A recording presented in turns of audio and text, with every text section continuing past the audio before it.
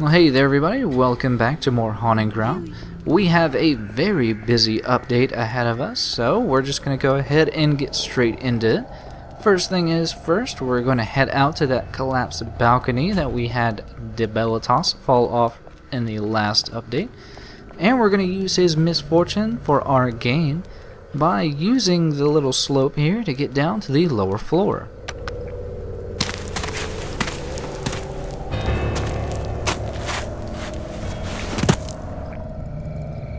And the first thing we notice on our venture down here is that Debelitas is no longer here. So that could possibly mean that he's somewhere out and about looking for us. But we'll just keep that on the back burner. We got quite a few doors here to investigate.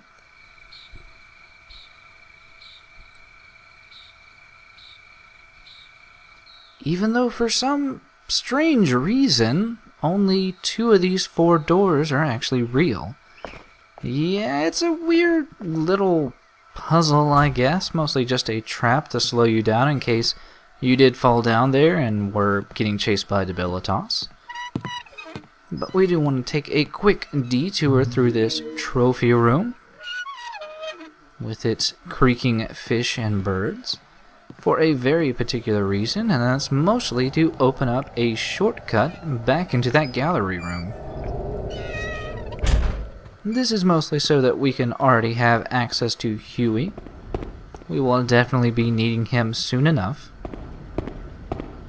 We can also take a little look at another more pleasant piece of art, even though it does seem to have some sinister undertones. I don't know why. That tipped over chair just seems to say danger.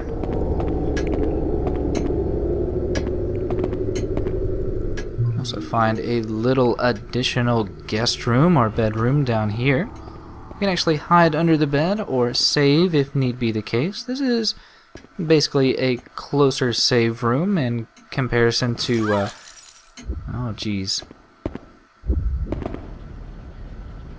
Yeah, it may not seem like much, but that luminescent can easily attract Debelitas back to us.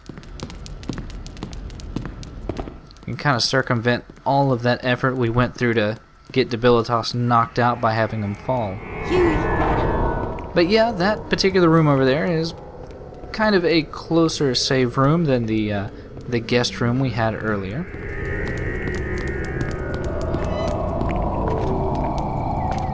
But with Huey now in tow, we can more safely explore this area of the castle. So we might as well open up the other real door amongst these 4. There isn't actually too much we can do in this room for right now, because it's a bit hard to explain, but for some reason Fiona is horribly scared of moths. All of those dangerous, poisonous, bloodthirsty moths. So we need to figure out some way to get them away from that door. And they all seem to be attracted to a flower. I know it was a bit hard to see, but we do need to find a flower to use in that particular room. Also, for some reason, Huey is just completely ignoring us. He's being a very naughty dog.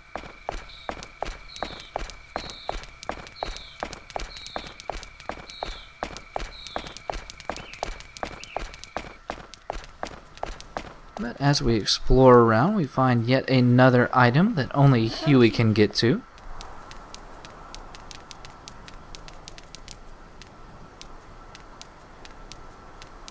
As he slowly creeps over to it.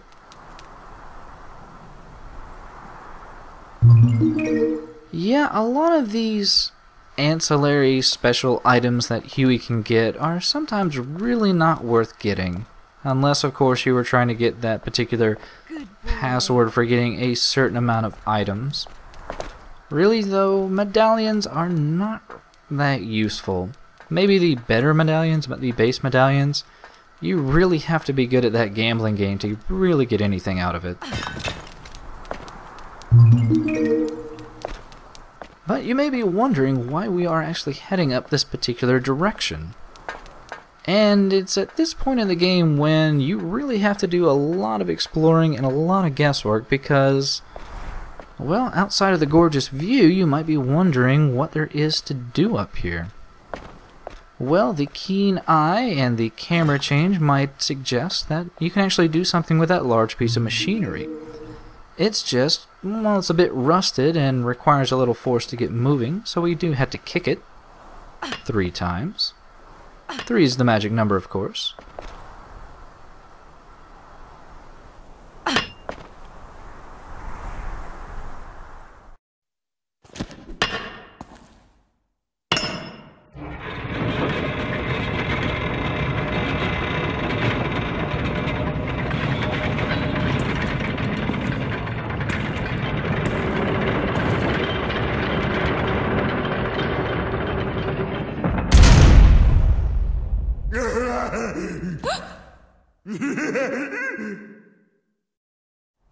And just like that, we have opened up a new location that's actually over by that collapsed balcony from before. That was up that ladder. I didn't go up in the previous update. But all that noise yet again attracted Debilitas. This is yet another scripted instance. There's really no way to get around him chasing us here.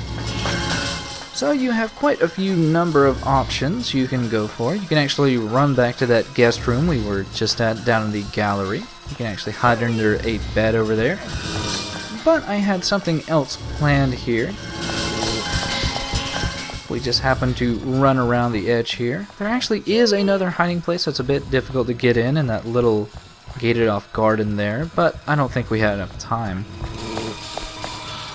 But what I actually wanted to do was, if you notice this little hole over here, Go! well, I was trying to guide Huey into it, but if you notice his stance, he's pretty much in attack mode now, so he's not really going to be too open to us directing him into things. Pretty much our go command has now become attack. Come on! Go! So it seems we're not actually going to be able to use this particular trap, but with a little fade out, we can actually head back towards another trap.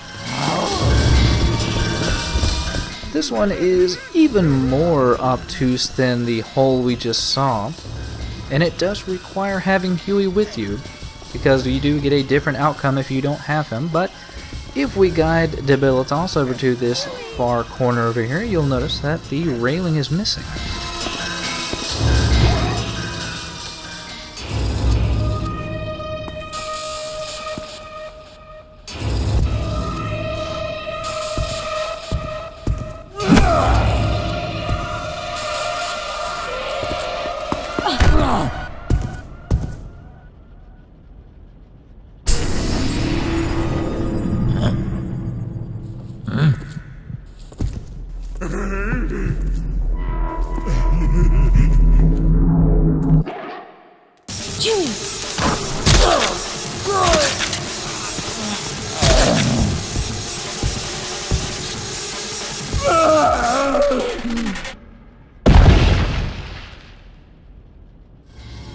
And like that, we have yet again taken out Debilitas, at least for a little bit.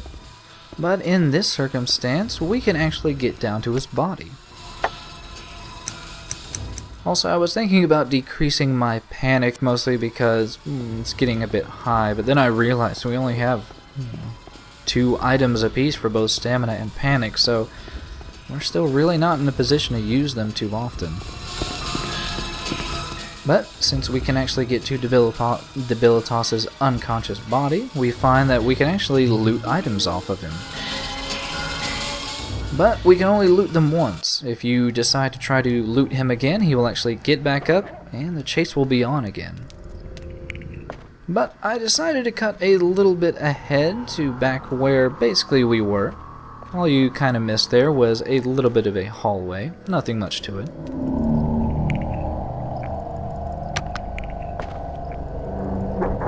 But in this connecting courtyard, we pull a lever which gains us access to another shortcut. And it may be a bit hard to remember. Oh, don't want to go in there just yet. But yeah, that was actually the area leading to the music room where we found that wooden effigy. But more importantly, there are some beautiful flowers in bloom behind that gate. Go! So what we need to do is yet again direct Huey to go get it, since we cannot fit through the gate. Go!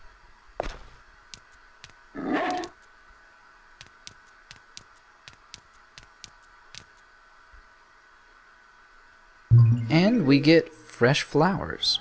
And it's good to keep in mind that they are fresh. If you keep these items for too long, they will become wilted and will actually become useless, to where you'll have to come back and get the flowers yet again. But good boy, Huey. Sit. Sit. But yeah, the hint that you were supposed to use these flowers was that you could kind of see a moth hovering around them, and You. well, they do kind of look similar. With those flowers in hand, we can now go back to that room where we saw all the moths before. But there is one more tricky piece of this puzzle, and we actually do need to send Huey into this hole. Go, Huey. The one thing to keep in mind is that pretty much if you issue any commands, Huey will just come running back to you, so you do need to make sure you don't issue any commands to him. But with flowers in hand, we now have a place to put the flowers in this empty vase.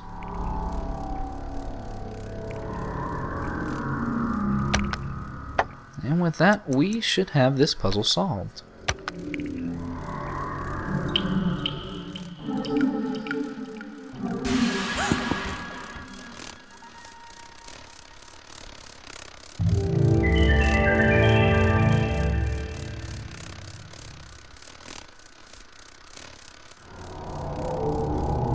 Just an incredibly odd puzzle in my opinion. It's pretty much akin to most other Capcom survival horror games, but I don't know, moths just seem so weird.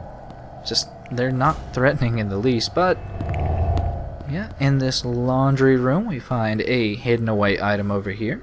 This is another medallion.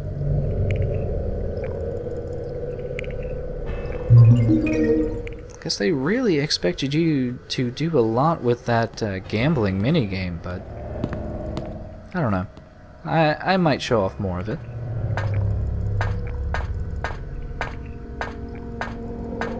But down the ladder, we find the reason that we guided Huey into that hole before, and that's so he could give us this key.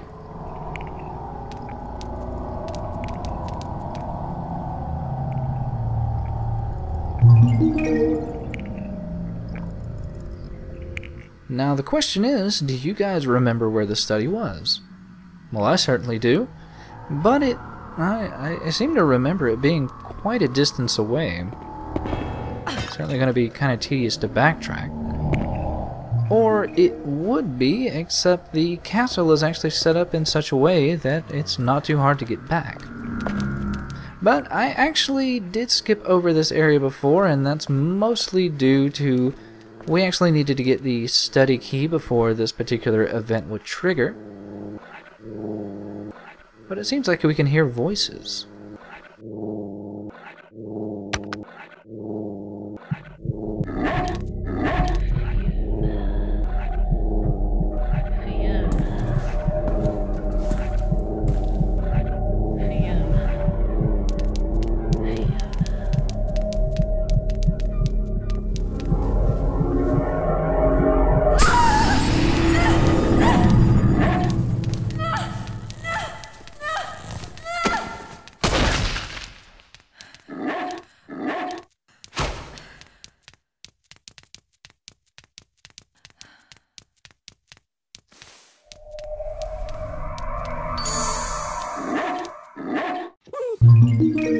Well, that was certainly unexpected, though I am glad we were able to actually pull back our hands and not a bloody stub. But we got a brand new message. This might actually be from that gentleman we got the phone call from earlier warning us about Riccardo. But he does give us some information regarding an old mansion that seems to lie beyond Belly Castle. He also gives us information as to how we can reach it, though the information might not immediately make sense since we haven't actually interacted with any of these lunar panels or chapels or anything like that. But it's not actually going to be too difficult to figure out. It's going to be fairly simple since this is still kind of a starting area. But first thing is first, we are going to head to that shortcut I was mentioning before. It's actually not through that doorway we opened. It's actually further down the pathway here, where we get another odd sense of, you know, just the architecture of this place making little to no sense.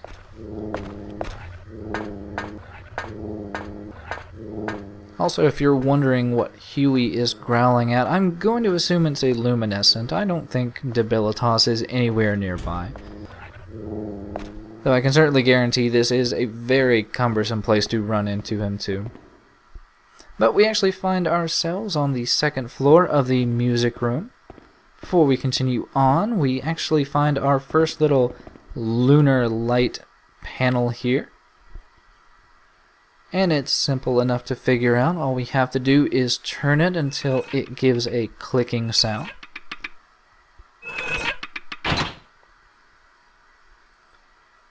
And now we can actually go around this.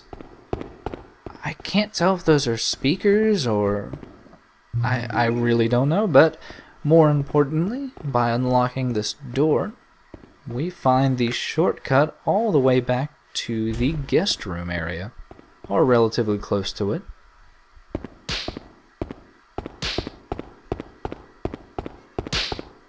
What was that?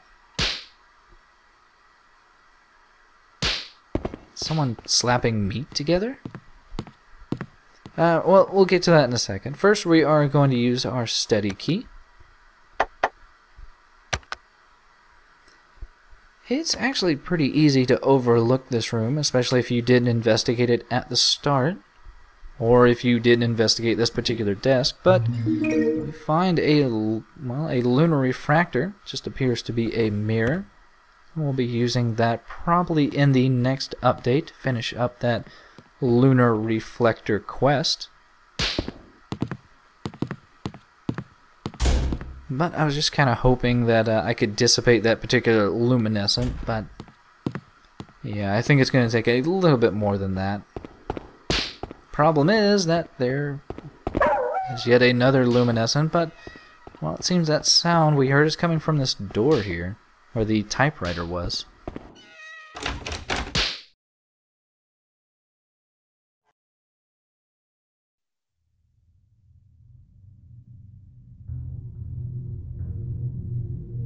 Where is he?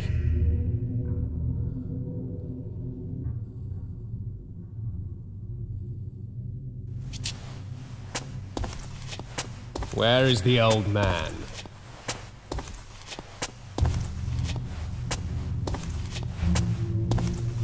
Where's he hiding?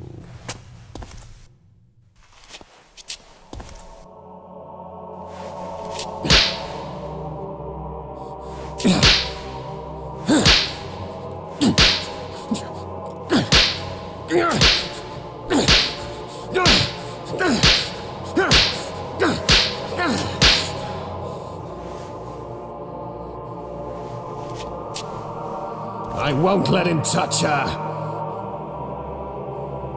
Do you hear me, old man?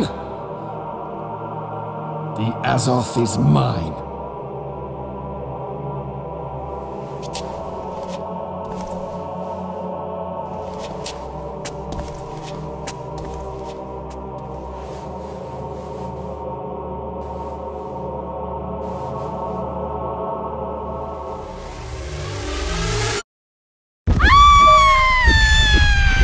And after that incredibly odd cutscene, we get into our first state of full panic. Yes, this is certainly one of the more dangerous places to be in the game. Very narrow corridor with a almost complete loss of control, and debilitas right in our face. So I figure we might as well lower our panic. I know it was a bit hard to see, but whenever we're under full panic, we can only run at full speed. Sometimes she will stumble, and if she does happen to fall completely on the ground, she will move massively slow, and the next hit will instantly kill her. So we definitely do not want to ever be in full panic. But thankfully the guest room is nearby. Definitely seems like Debilitas is getting more and more aggravated that we're not letting him capture us.